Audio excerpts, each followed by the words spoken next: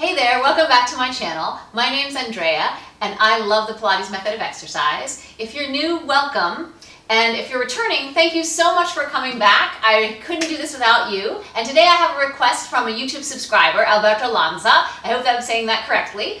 Thank you so much for your suggestion to work on progressions for the neck pull exercise on the mat. This one is no joke, and I feel like many people, myself included, lots of people need progressions to better their neck pull exercise, especially if you're in a mat class where you just have a yoga mat that's on the floor, you don't have a strap, you don't have handles. That's really the hardest place to figure out how to use your muscles in the neck pull exercise, especially if you're a little bit stiff and the roll up is already hard to do. And that was the case in my mat classes when I first started doing Pilates. The roll-up was really hard, and so by the time I got to the neck pull, it was a bit of a challenge. And I would say that I continue to perfect both of those exercises. I can do them, but there's always, better quality of doing them, and I'm just going to share a little bit of my tips for the neck pull progressions with you. And let's just take a look at what we're talking about. The neck pull is going to come after the single leg kick, double leg kick, thigh stretch, then the neck pull. And we'll talk a little bit about mining a lot of extra goodness and help for the neck pull out of the previous few exercises as well. So I'm going to use the strap. And just time for a tiny little rant. So I learned that the neck pull exercise, when you get to it in your reformer in your mat order, it starts lying down. So you do everything you do, and then your transition into the neck pull is to efficiently get to this position to begin your exercise. And oftentimes I see people starting the neck pull like they're gonna do the neck pull and they start kind of like this. And maybe it's taught that way for a certain reason, but I always learned that the exercise starts lying down. So that's sort of my little rant about the exercise starts lying down. It's basically the roll up, except it's a little harder because your legs and your arms are a little bit differently placed. Okay, meanwhile, back at the neck pull. So the full exercise is you're rolling up, you're stretching 3 times, you're sitting up to a tall position, and then you're scooping in and lengthening yourself on the way down. And then repeat. So often the rolling up, especially if the back is a little bit stiff or the legs like to help a little too much, that was my problem. When I would roll up without a strap, my legs would fly up in the air because the things that were strong were just trying to figure out how to help me, but they weren't very helpful. So that's usually the hardest part, is to roll up without either coming up in a big chunk or not coming up. And so that's the part we're going to look for a little bit of assistance for. But first, let's talk about the order of the universe. The order of your exercises is also going to help you to better your experience of the neck pull exercise, because it's going to prepare your muscles to be ready to help you in the proper way. So the first preparation, and as I talk about different things in the mat order that precedes the neck pull that can help you, the real answer is that everything that precedes the neck pull is going to help. However, I'm just going to highlight a couple of the things that are uber helpful, shall we say. So the roll up. I used to determine how the neck pull was going to go based on how the roll up was at the top of the workout.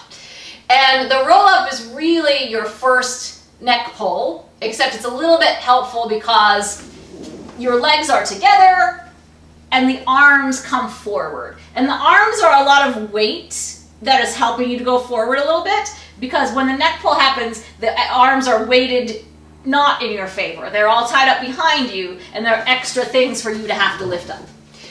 So you have your roll up. That's going well, let's say. So then you get to the point in the order where you're going to do the swan. You lie onto your stomach. You're going to do swan, single leg kick, double leg kick, the thigh stretch, and then you'll flip over to begin your neck pull. So all of those exercises that you're doing on your stomach, the swan, single leg kick, double leg kick, and the thigh stretch, they are cultivating all of the back of you, predominantly the buttocks, the back of the leg, and all the things that eventually are what's going to hold your leg down on the mat in essentially a hip extended position. So that this all works to extend the hip, so that this doesn't work to pick you up. And if you notice, we have our big flowing movement of the swan dive, which is strengthening all of the back. I'm just approximating. And then we have some more pointed, spot-pointed fixed work, where we're really one side at a time strengthening the buttocks, the stomach, the inner thighs, the outer thighs, and the buttocks. And then we have the double leg pull, which is again going to strengthen all the seat in the back of the leg.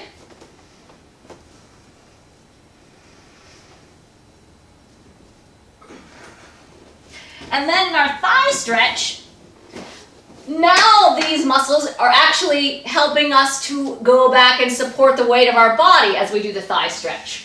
So the seat, the back of the leg, the whole back of the body is helping us to literally push ourselves up. So each one of those is making this work even harder, so that then when we get to the neck pull, we're ready. So I like to imagine that the back of the leg, that the heel gets to put a little pressure on the mat, and the back of the leg is really like grabbing onto the mat, so that that's going to hold you in place. That is my little image for that. And then you're going to lift your bottom and your waistline all the way up to where your hands are behind your head, and you're going to roll up and stretch 3 times. And then you're going to roll up to a tall position. And here's where I feel like the back of the leg is grabbing on so you can roll down. And despite that, all that preparation through the mat workout, this working, everything like that, there still may be some difficulty in rolling up. And I'm going to give you 2 suggestions. One is sort of using your arms to help you. And if you do it properly, it doesn't really make the exercise any easier, because you're really trying to, you know, use your muscles to bend your back, essentially. And then the other one, we're going to use a tiny little spine corrector cushion, which I think I may have used for a roll-up as well. So first let's do the assist, and then we'll use the cushion. So the assist, you're going to curl up wherever you feel like you get to a spot, maybe it feels like you can't come up any further. You're going to pause, and you're going to put your hands on the back of your thighs, so that I'm using now the strap to help my low belly stay in, so that my arms can lift my upper body over my lower body, and then I'll put my hands behind my head again. So that you're kind of working through the sticky spot instead of just skipping over it or avoiding it. Or like heave-hoing yourself forward. We don't like the throwing up, the rolling up with a big heave-ho.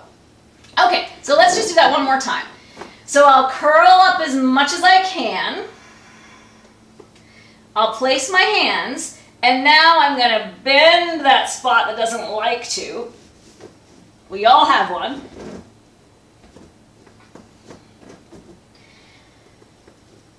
And then, if you feel out of control on the way down, you could also do it to help you on the way down. But sometimes it's the, and then you would replace your hands, sorry, my hands were off from their own devices. But often it's the way up that's the most problematic. But you also don't want to crash down on the mat, so if you do need the assist on the way down, that's a good place to do it so you can place yourself down with control. And I want to emphasize that really all these assists are doing is to help you control yourself in the exercise and not kind of whip yourself about. Because remember, it's not how to do the neck pull, it's the development of control of over your body. That is important for life. Okay, so now let's put this little assist here, and you'll see it just gives me something to kind of pretend I'm pulling my center into. And you'll see, actually, let me do one without, and then I'll put that in and you can see the difference.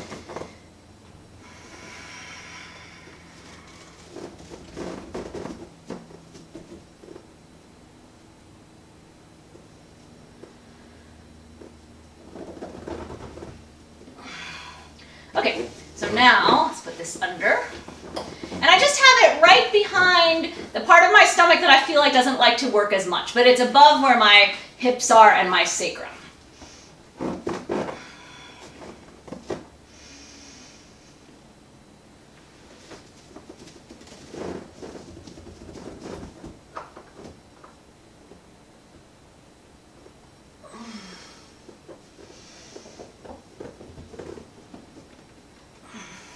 So if you look closely, you can see that I have a little more lift of the low back when I use this that I don't quite have when I don't use it. So I use it sometimes, and sometimes I do my mat just without. So I hope that helps, and give those progressions a try, because sometimes if people are used to doing the neck pull and just sort of whipping themselves about, they won't want to pause and work through that spot, that sticky spot, but you need to sort of make them not blow by it so that, you know, that it'll get more facile and then they won't need the assist anymore. But sometimes people just want to rush through it, and you know how that is. So thank you so much for watching. Thank you, Alberto, for your request, and I hope that answers your question. If you have further questions, do leave me a comment below. I'm happy to answer. And thank you so much for watching. It's been so fun to see your suggestions and your successes and your comments. It's been really fun to be in the comments in that conversation. And thank you again, and I will see you next time. Bye!